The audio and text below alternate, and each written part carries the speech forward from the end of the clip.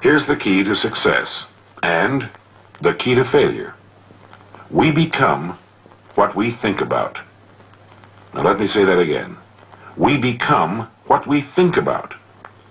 Throughout all history, the great wise men and teachers, philosophers and prophets have disagreed with one another on many different things.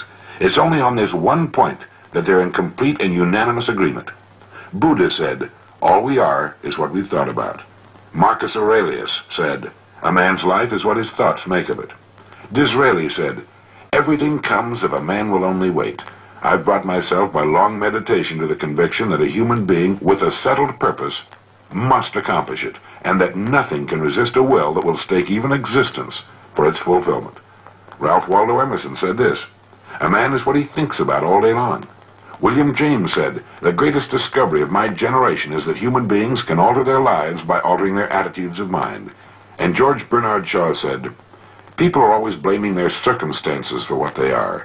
I don't believe in circumstances. The people who get on in this world are the people who get up and look for the circumstances they want, and if they can't find them, make them." Well, it's pretty apparent, isn't it? We become what we think about. It stands to reason that a person who's thinking about a definite and worthwhile goal is going to reach it, because that's what he's thinking about, and we become what we think about.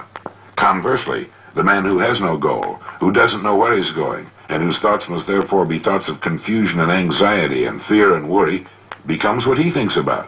His life becomes one of frustration, fear, anxiety, and worry. And if he thinks about nothing, he becomes nothing.